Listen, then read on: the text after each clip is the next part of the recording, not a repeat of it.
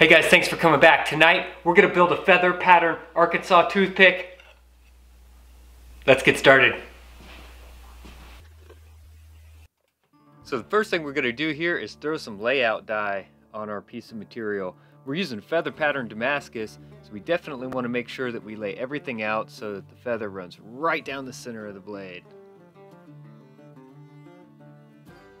It's very important when you're doing a dagger to get everything symmetrical. So I'm drawing a center line and a line where I'm going to put the guard there, and now I'll scribe off an equal amount of distance from the center line on each side.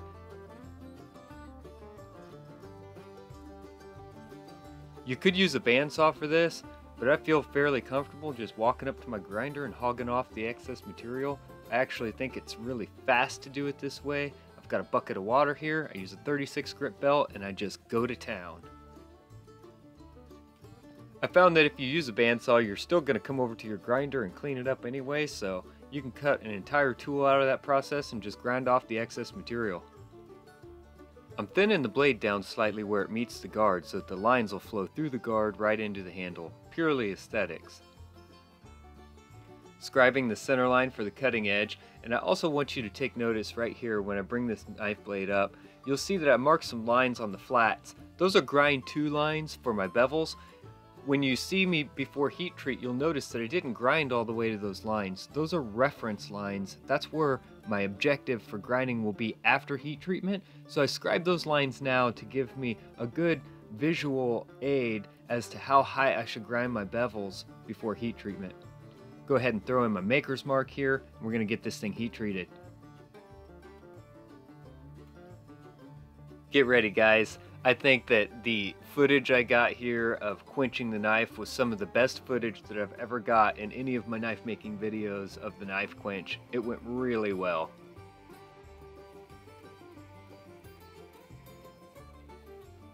I'm going to go ahead and preheat the oil with my chain here. And I added a little camera trick. Who doesn't love a good camera trick here and there? If you've ever been this far along in making a knife and you're getting ready to heat treat and you felt nervous, tell me about it down below in the comments, guys.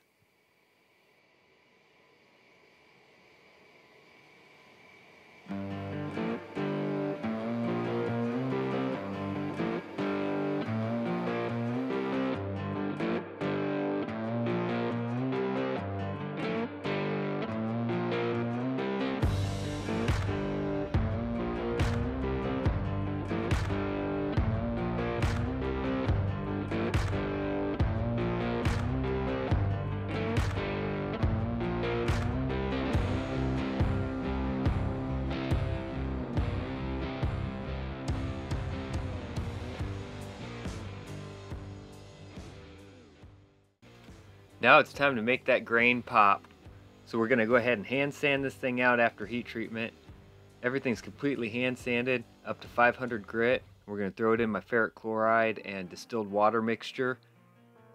We're going to do this several times, and I want this grain to be nice and deep on the etch because I'm going to go ahead and do a coffee etch on this. Here it is right out of the etchant. I haven't done the coffee etch yet, so you'll see it's kind of a neutral drab color. I'm going to polish up the top 15 and 20 layers, and then I'm going to throw it in a nice coffee etch so it really makes that pop.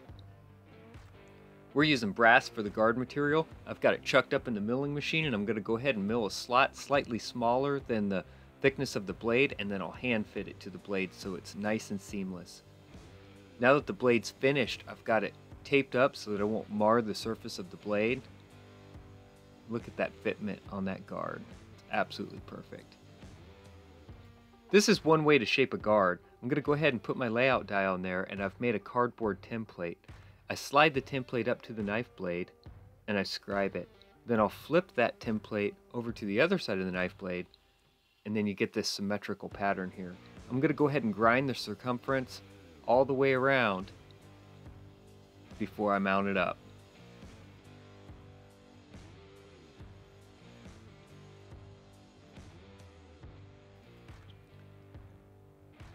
You'll notice when I slide this guard on, it doesn't go all the way home without me having to drive it on with a mallet.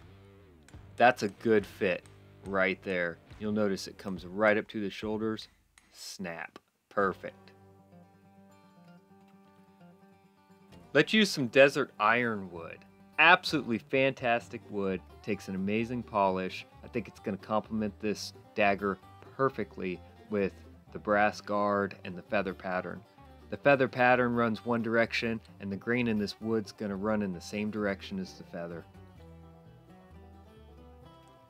I'm mixing up my epoxy here. You can bed your handle separately, but personally this handle will never come off this knife, so I like to do it all in one step. I fill the handle void with epoxy, drive my pen in, and then I put it in my jig here, clamp it down so it's nice and tight.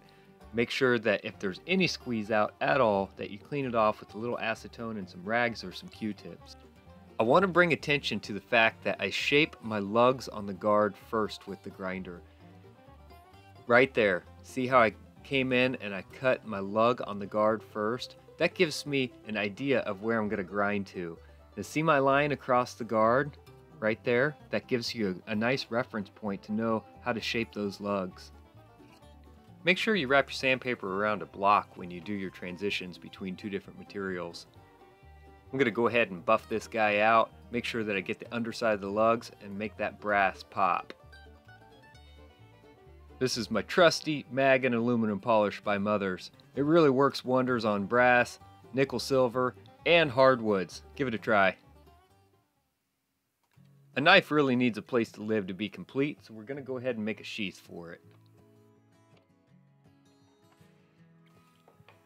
I made this cute little leather knife a few videos back. It was a Kiridashi video. If you're interested, you can go watch that. I'll put a link down below for it. The first thing I do is I cut out the front and the back of the sheath, and then you'll see me lay the knife down on another piece of leather, and I'll mark around it, and that's going to be the welt of the knife sheath. There's the front and the back. Now let's cut out the welt. Basically, you cut a third piece of leather, you lay the knife on it, and you draw around it, and that's going to protect your stitching layer so that the edge of your knife doesn't cut through your stitches. Mark out all the lines on the front and the back. We can glue in the welt, glue the front to the back.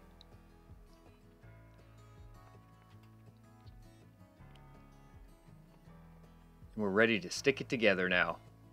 Glue in the welt first, and then the front and the back. I am drilling these holes for a reason. I wanted the holes to be a little larger because I'm going to use an artificial sinew. And I've chosen also to do this one in a brown color because I think it's going to complement that artificial sinew.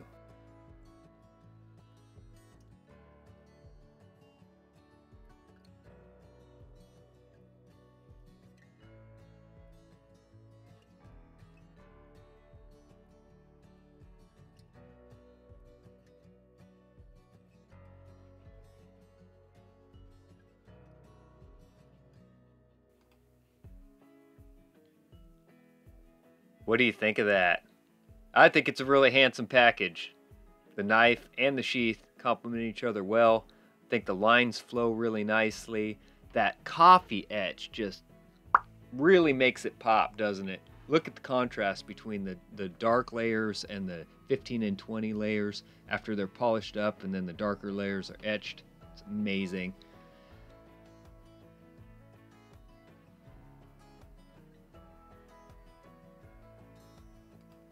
As always, guys, I really appreciate you watching my videos. Thanks for sticking with me to the end. Please go check out some of my other stuff, and if you haven't yet subscribed, it only takes 1 second to hit that subscribe button, and then make sure you go down below and tell me that you subbed, and I'll greet you down there and say hi. Thanks, guys. See you on the next video.